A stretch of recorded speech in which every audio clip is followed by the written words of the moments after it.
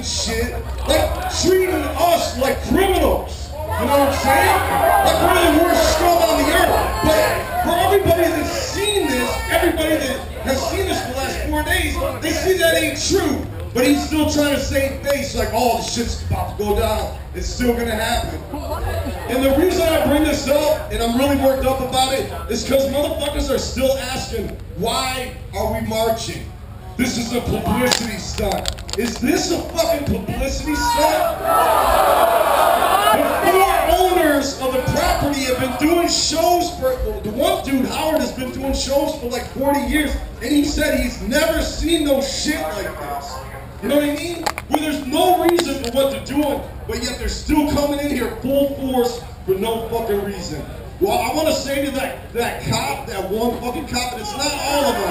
Check it out. It's not all of them. You know what I mean? Because there's cops on the ground who are like, man, this is cool shit. They're just chilling. It's that one ninja, man, and he's got mad fucking egg on his face. Mad fucking egg on his face right now. And for the cops in the audience, go back and tell them. Mad fucking egg on your face, because what have we done to warrant this shit that you're putting us through?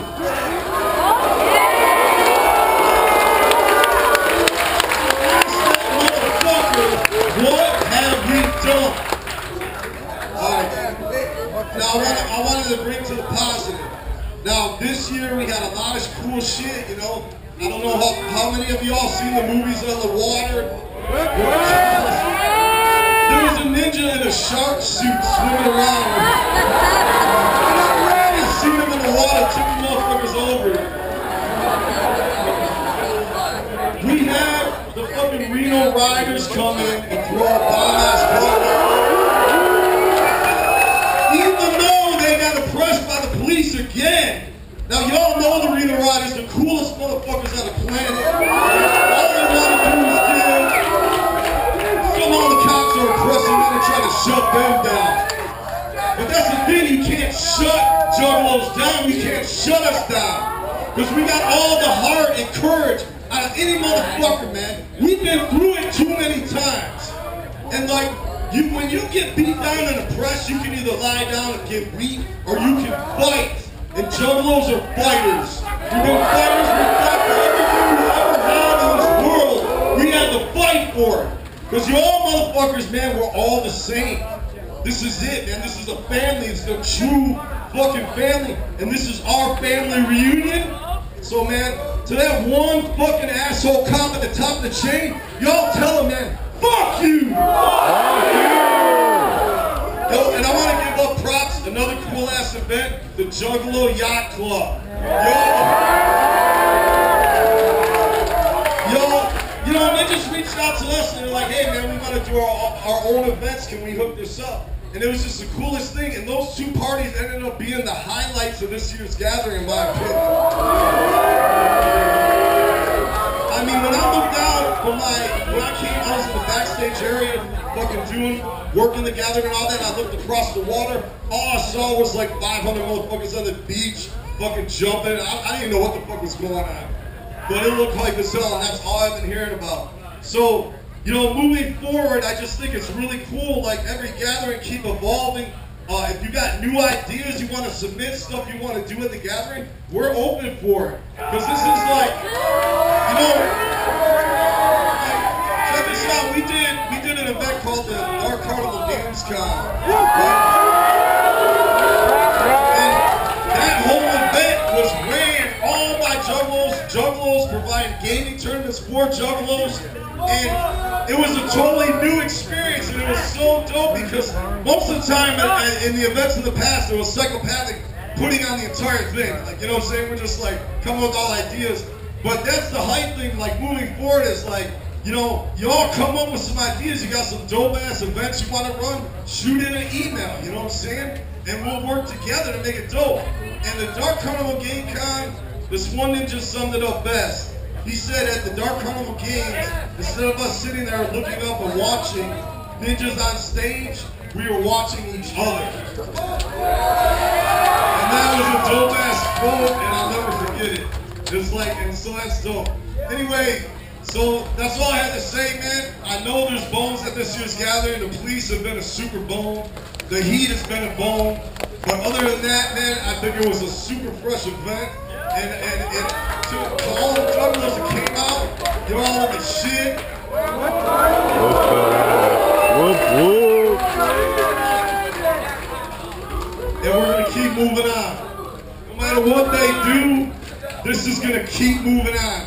And they try to shut it down every year. The cop, that one cop, that's all he kept saying. He's going to shut this down. Like if anything fucks up, he's going to shut it down. Just nothing but fucking idle threats. Is it the ponytail guy? Ready? Yeah, fuck that guy. Yeah, fuck that guy. Jumpsteady, yo!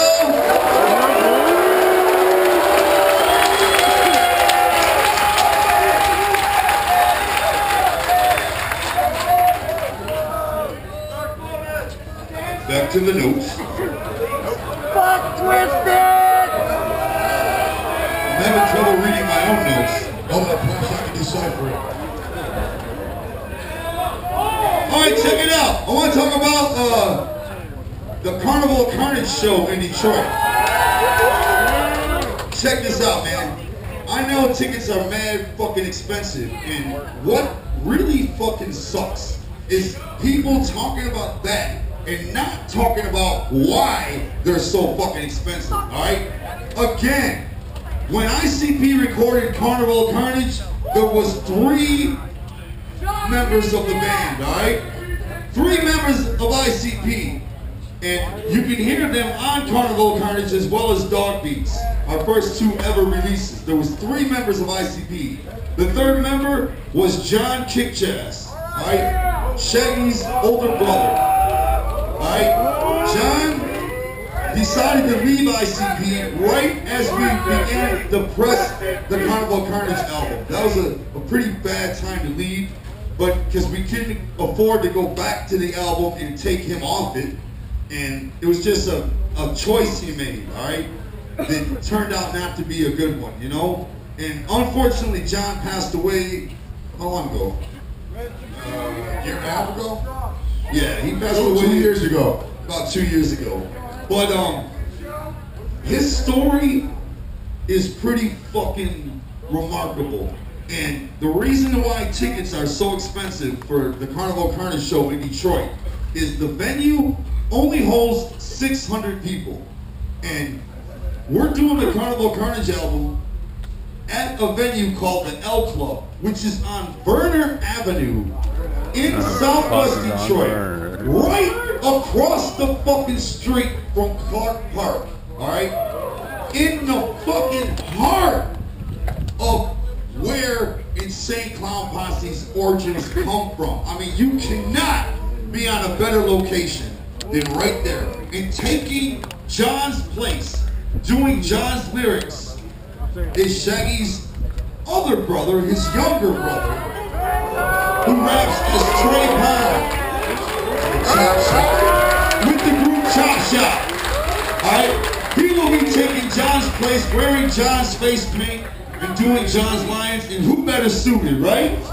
Who can fill those shoes, right? Right. And we're only gonna do the Carnival Carnage album one fucking time. There will be no tour on it. No tour, no fucking second show. One fucking show, alright?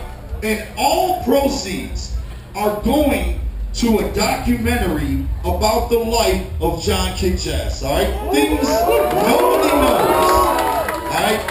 And that documentary is very, very important to us, and we want it done with fucking class. We want it done with mad amounts of dignity, and that's where the money is going. We're not fucking paid like some of you might think.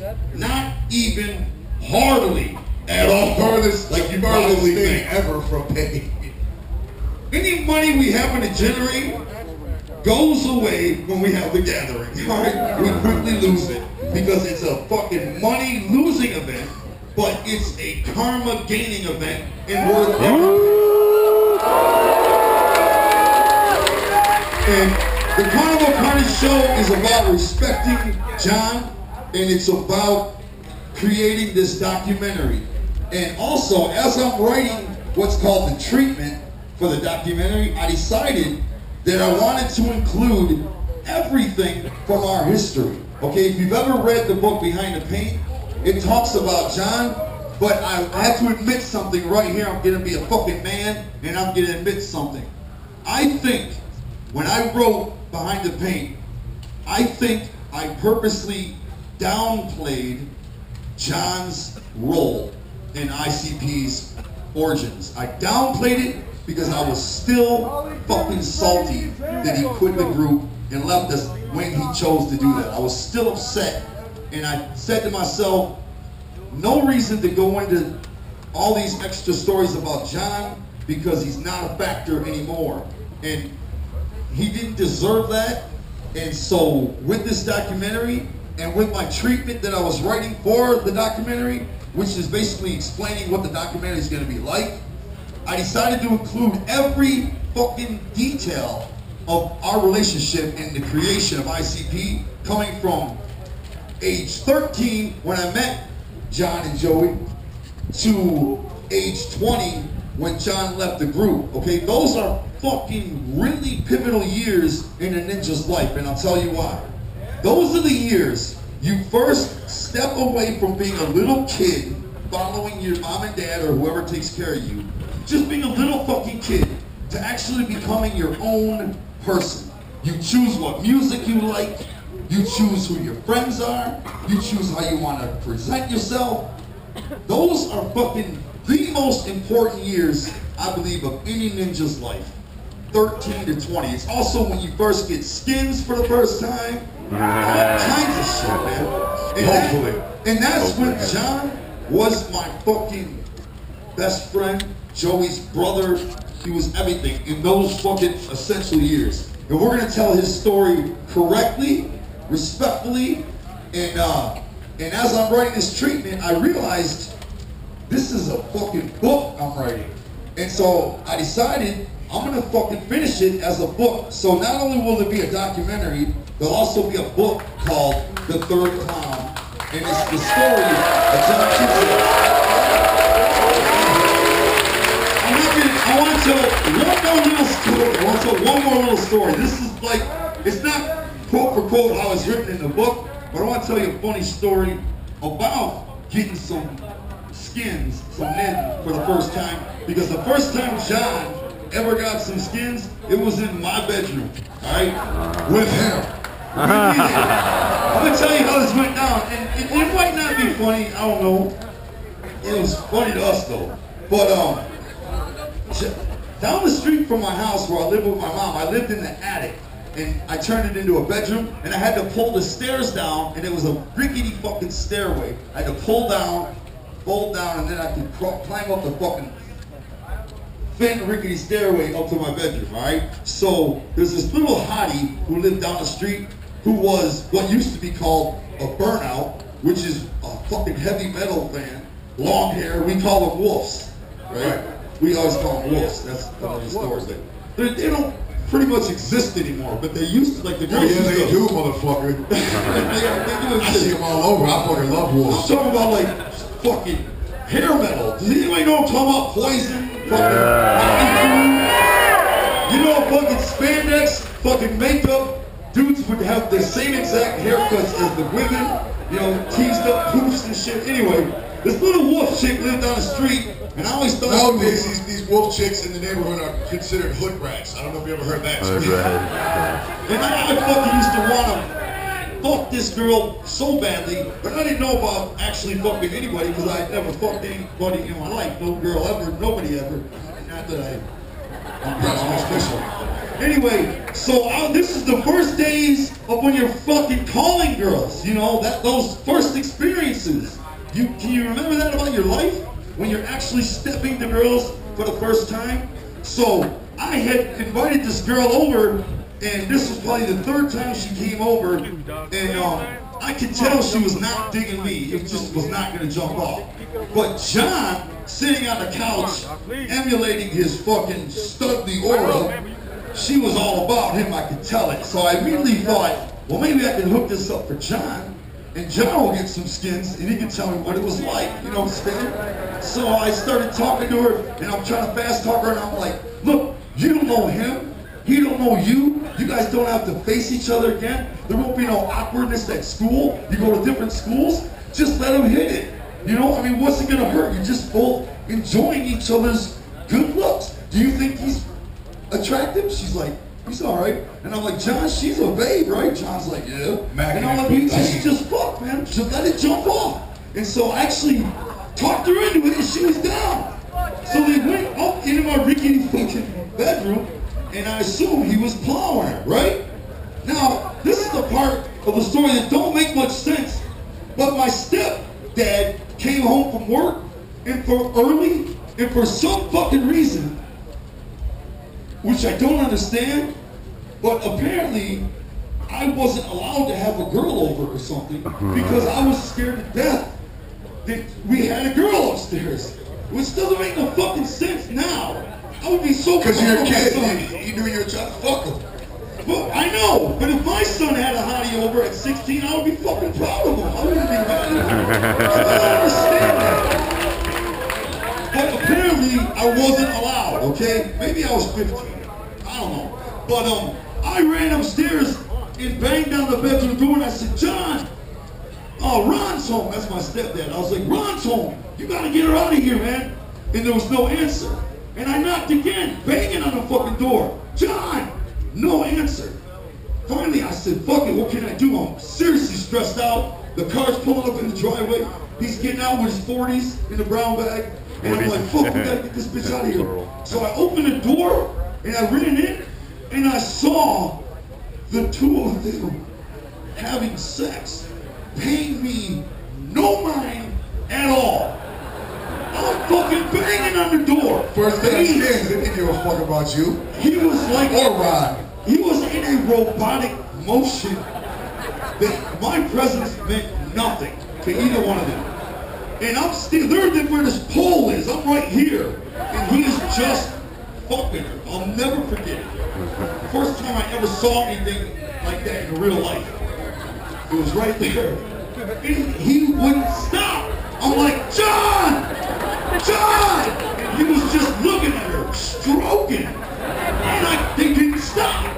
They were right there, you know what I'm saying? I had to push him off her physically. The only way I was gonna stop that shit from going down was to fucking physically intervene. So I had to shove him off her. Now this next part of the story I'm not very happy about. But this is how it went down, alright? I remember seeing her naked, and for some fucking stupid reason, I did not snapshot that image with my brain for later usage. So I don't remember much about it, which I should have, and I'm still mad at myself for it. But she was naked, and I turned around, giving them time to get dressed, probably 20 seconds. And when I turned back around, she had her fucking extra tight, stonewashed fucking burnout jeans about halfway up, and her bra, I think, was on. But I was so fucking scared of my stepdad, who was pretty brutal at that time. He wasn't very nice then. Listen, I'm not proud of this. This is what happened. I was 15 or 16. But I grabbed her by the fucking poof. Her hair was all poof. I grabbed her by the poof and started to lead her down the rickety stairs. You know what I'm saying? And no lie, I opened the side door of my house, and there was like a little porch with 2 steps to the grass. I put my foot on her ass. I didn't kick her, but I put my foot on her ass and shoved her off. And I just remember her falling to the grass and being like, fucking asshole, and opening the gate and walking away, you know. And she was fixing her hair in case another burnout saw her. She didn't want to look unpresentable as she walked down the street to her house. But what I don't understand is what I would have gotten in trouble for anyway. It doesn't make any sense. But that was John's first time ever having sex. And if you remember, your first time ever fucking, you fall into a strange shock where you just stare there and you don't say shit. John was in that funk for the rest of the day. And it was like he was just staring off. It was basking. He was called basking, but he was just reflecting, in trance. And I didn't understand that feeling until I got my first piece, and I found myself staring out the window as John was driving, because John was also present at my first time ever. And somehow, me and John got skins 2 years later than him. And he's fucking 2 years younger than us, man. Hey.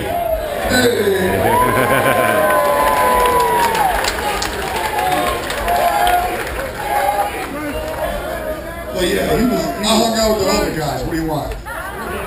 But the book is for people interested, for people that like the early years part of Behind the Paint. This whole book, I'd say 75% of it is all about the early years. It's just a gangloads of stories and questions about that, and everything pre-ICP all the way to the beginning of ICP to the, launching the Joker cards and everything, and John's role. And then it's about John's downfall, and he got hooked on drugs. He ended up in a wheelchair, and I saw him at Shaggy's wedding, and he looked fucking gray. His skin looked great. I never saw him like that. And I remember it was a beautiful chapel we were at, and we were sitting there listening to the wedding, the preacher do his thing. It was all beautiful, the water's in the background and shit. And I remember looking behind me up the hill, and John's sitting in his fucking chair, and he's looking at the floor, and it fucking sucked, man.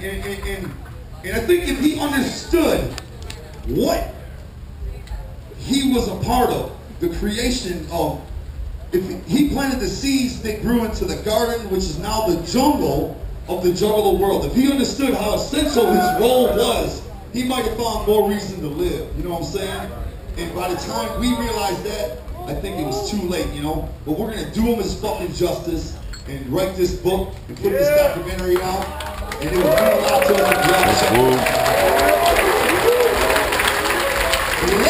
of things you guys don't know.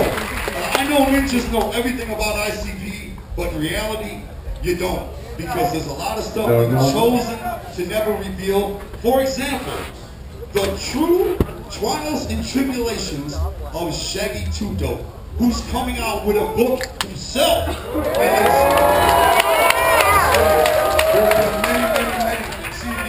You know Jay, right? Like something like his car crashed just now, his first experience with skins. He likes to share, you know what I'm saying?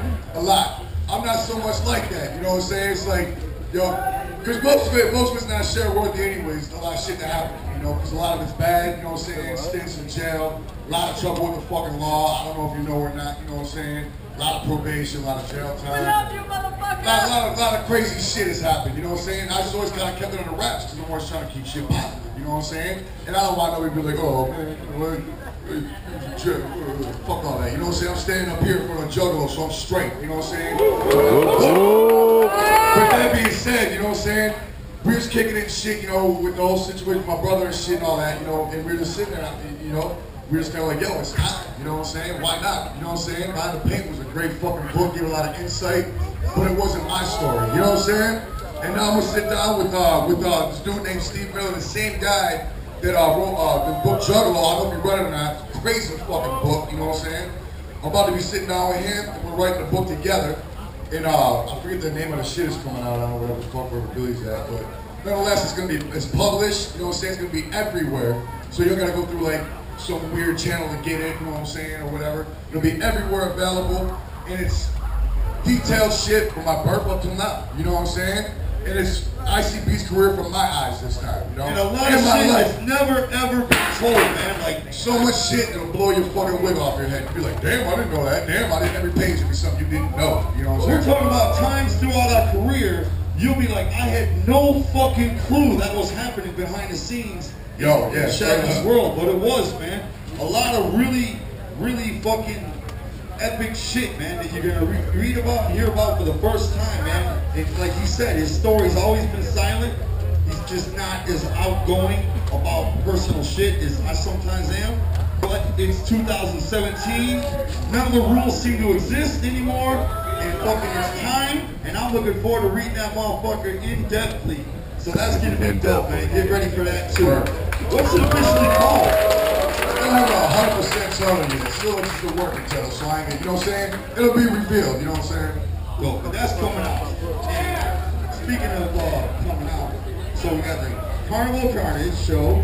Fuck We, Twisted! okay, the Great Malenko 20th anniversary version of the album, containing a bonus CD and fucking a bunch of tracks that were left off the Great Malenko album, and also a fresh fucking coffee table book, all about the Great Malenko album, which contains all sorts of fucking news and backstage shit that happened between us and Disney, and like you can see the actual letter where they said they're signing us and they approve of it, and Disney supports Insane Clown Posse, and then you can see the actual letter that says they're pulling the record out of stores. It's like totally contradicting the other letter. All sorts of interesting ass shit is in this coffee table book. There's gonna be this big fat colorful thing full of great balls. Hold up, man. Come on, man. My coffee Fucking table. 20 years, Great Malenko. What? You know what I'm saying? 20 years. Fuck out of my face, dog. It's crazy. Super fucking crazy. And the guy that signed us, and when we were on Jive Records, if you remember, if you read the book Behind the Paint, I think that's fucking falling apart. The guy that fucking signed us, Julian Raymond, the guy that signed us to Hollywood Records and got us out of our fucked up record deal with Jive Records. Anyway, we hooked up with him to do a new song, and the song is called Black Blizzard, and we got the band Cheap Trick on the song. Does anybody know Cheap Trick Hall of Famers? Yeah. It's just dope because on Malenko you got Slash from Guns N' Roses, you got Alice Cooper, you got Steve Jones from the Sex Pistols. So for the 20th anniversary version, we hooked up with another Rock and Roll Hall of Famer with the band Cheap Trick to do this song called Black Blizzard. So that's pretty fucking cool, man. It's just, you know, going with the theme of Malenko, you know what I'm saying? But that's the only new song that's gonna be on the collection. The rest of the shit is all shit that was unreleased, recorded back then, you know what I'm saying? It's so hot out, his notes are sweating. Falling apart. I want to let everybody know the 4th Joker's card from deck 2 will be revealed at Hallowicked this year. And Hallowicked this year will be very, very special. It's going to have a lot of very cool names on the bill. It's going to happen in Detroit. And we're going to reveal the next album. We're going to show the face and the name and everything at that event. So get ready because it's going down. Fuck Twisted! You know, also, right after the march, we're going on the Great Malenko tour. Yes, that's going to be super fucking dope. We're going to go on the Malenko tour. We're going to come to every fucking city. I don't give a fuck if you live in Bombay. We're going to fucking play that bitch. Everywhere. Everywhere. Even Springfield, Missouri.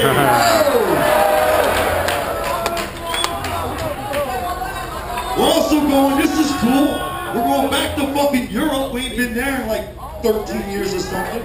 But we're going there with Mushroom Head. We're doing like 10 dates in Europe.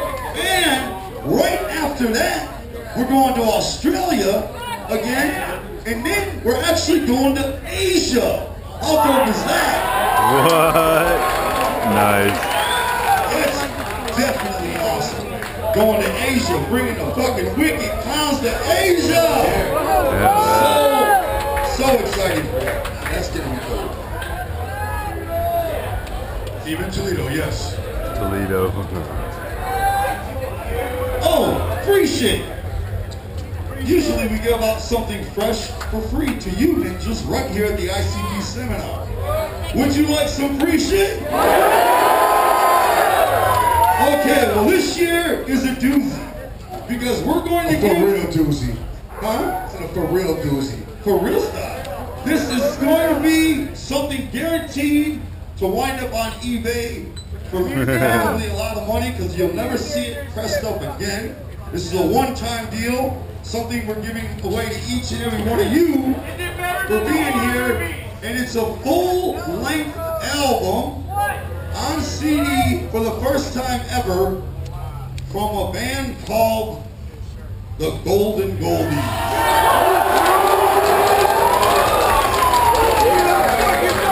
Hold on now.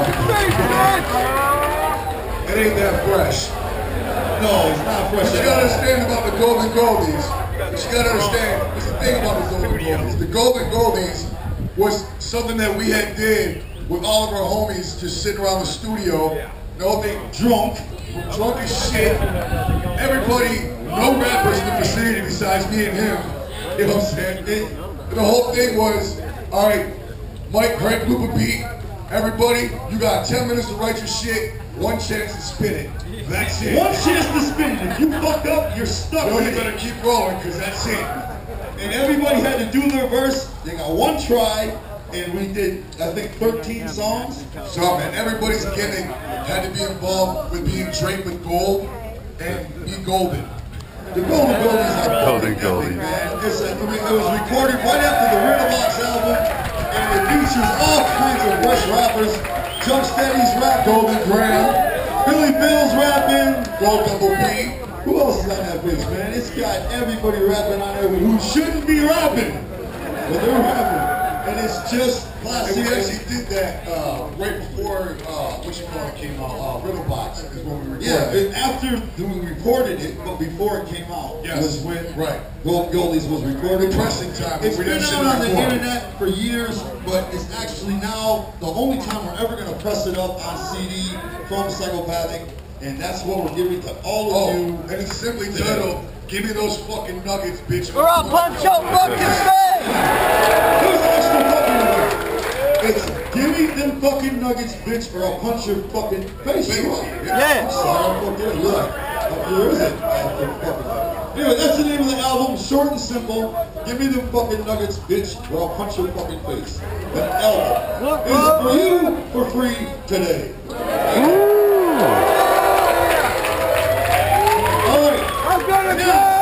As Jumpsteady was saying earlier about the police, we know it's the fucking bone, and we gotta talk to you guys about this, man, because this sort of treatment is exactly why we're fucking marching. Yeah! Look, we learned a lot in the last year. We fucking learned a lot. We thought every group out there, Tech 9, fucking Twisted, we thought every group out there was hearing the same shit we hear all the time, which is about juggalos being fucked with, punished, and fucking discriminated on for being juggalos. We hear about that shit every day. All sorts of situations, all sorts of shit, we hear about it endlessly. We assumed everybody else that has juggalo love was hearing that similar shit. So when we put the invites out for all the bands to perform at the march, and everybody's saying no, we were fucking we're like, you know what's happening. How the fuck ain't you gonna play, you know? But then we realized because ICP is so much affiliated with the Juggalos, Juggalos tell us about it and not these other artists. And so they don't understand the passion and the fucking seriousness of it, because I don't think they even ever hear shit about it. You know what I'm saying? But it's real. It's why you're being fucked with every day at your own gathering. No doubt, you know, and yo, just for example, you know what I'm saying? Just for example, like Tate Hobson. Love the guy, fucking awesome as a shit. But if I'm doing a meet and greet, he don't hear Juggalos doing for his meet and greet telling him about how the police fuck with them and about how they're on the gang list now and all that. He don't hear that, you know what I'm saying? We do, you know what I'm saying? That's something we didn't understand at the time, you know? We thought everybody would stand That's up just with an example, example. one person, and so many other Juggalo artists that don't hear that shit that we do, you know? And so, you know, at the end of the day, it don't matter who's performing at the fucking free concerts, because we damn sure will be there, and we are gonna march.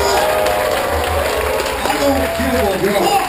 Whether it's 10 people, whether it's 10,000 people, we're still up in that bitch like a motherfucker, you know what I'm saying? We're fucking marching! What the fuck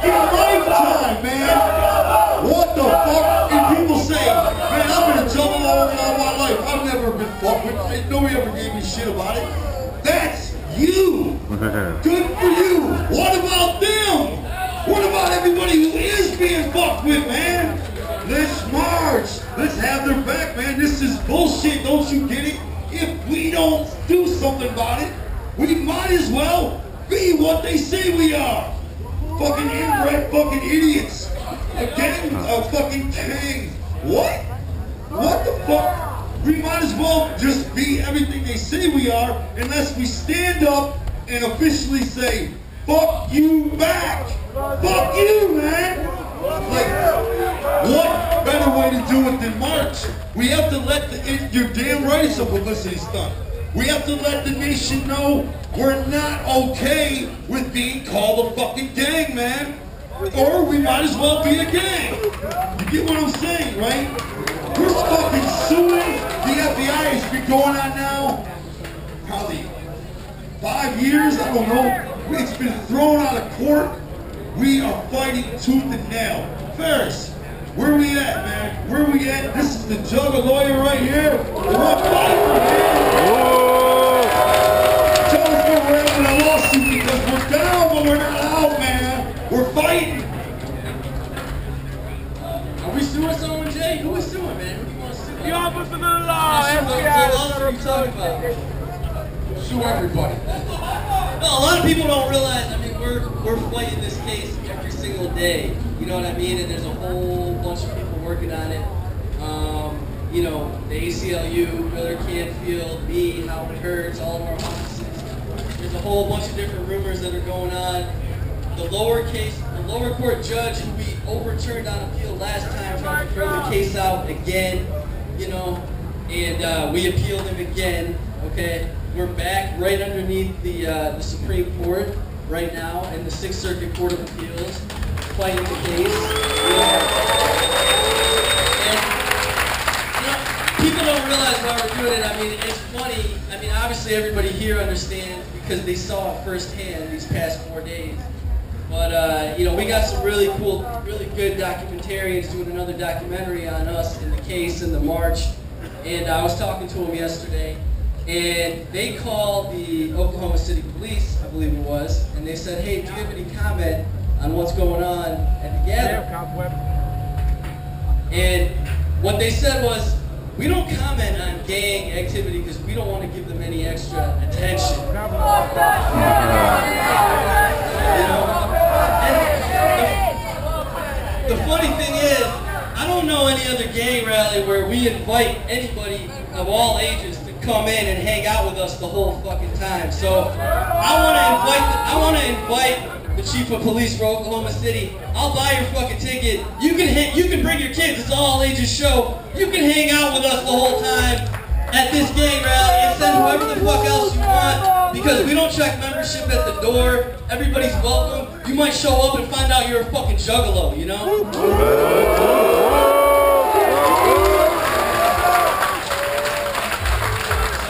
We don't got nothing to hide, but you know, it's a legal battle. These federal cases, they take a long time. I have a sneaking suspicion ours is even taking a little longer than normal. Nobody really wants to deal with us, but we're not going away. We're fighting tooth and nail every day. Juggalos won't die. There's people, I still hear stories. I heard a story yesterday about somebody who got their kids taken away again. And it's heartbreaking. I can't even listen to the stories anymore. And, you know, we're going to keep going until there's nowhere else to go. And it's been 5 years, and I got another 50 years in me until they give up. You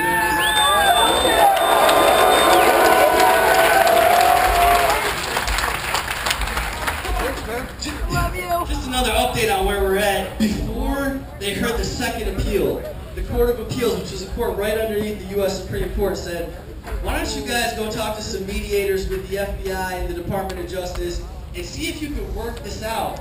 You know, maybe you guys can settle, you know? And so, and they forced us to do it. They ordered us to do it. And we're like, okay, absolutely. We didn't go in there asking for any money or anything like that. We had some very, very, very reasonable demands. We said we want an official statement saying that you never meant for all juggalos to be labeled gang members. That was one of the things we asked for. We said We want you to fix all the education that's out there that's for law enforcement eyes only that has